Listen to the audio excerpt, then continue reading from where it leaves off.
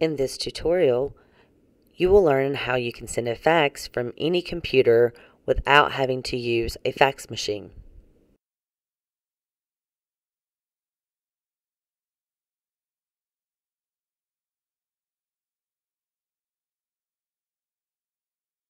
First, we will go to www.faxzero.com in your browser.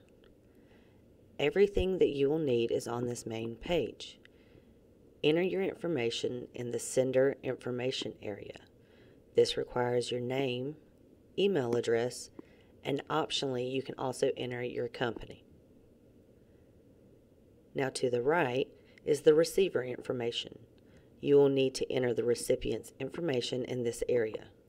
This requires their name, fax number, and optionally you can put their company name as well. Now it is time to fill out the fax information section. You may upload up to 3 pages by clicking Browse. Navigate to the desired document or PDF file you want to fax. Double-click the file and it will upload. Once you've done this, you can upload more files if needed.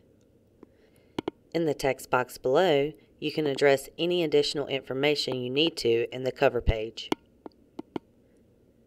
Next is the confirmation code box. Enter the 5 characters shown underneath the entry box. Once you've done this, double-check entries to ensure they are correct. Finally, click Send Free Fax Now. But you're not quite done yet.